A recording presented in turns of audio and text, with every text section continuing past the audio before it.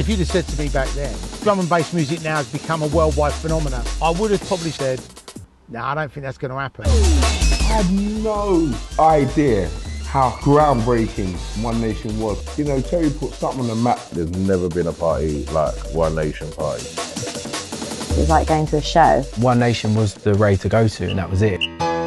Police and council officials have been meeting today to discuss ways of stopping the illegal parties. They used to find the warehouse, break the padlock off, go in there and have a rave. It was out of control. One Nation! You were putting on a show. It wasn't just going to listen to a DJ. We had 10,000, 20,000 people. I did go to the bank asking for luck.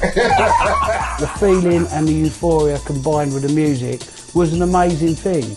If you asked them what was the best event, they'd say One Nation. The Scene magazine was a rave magazine, and it was a big, big hit. The Mate in the State page were pictures that people were sending to Terry of Mates in the State. And they'd be like, thank you.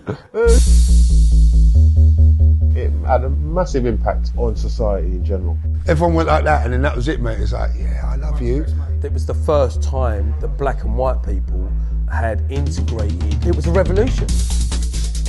Around 95, the people changed, the drugs changed. It all got dark. The main story to me is that Leah Betts, went to the rave, took her E, died.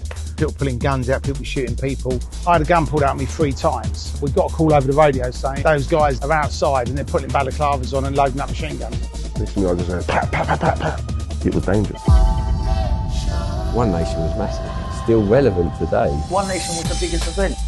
The music just got into our bodies. There's just something about jungle and drum and bass. It just makes people feel like it's okay to be crazy. Once you'd had a taste of it, that was it, you was in. You've got someone famous arriving any minute now, haven't you?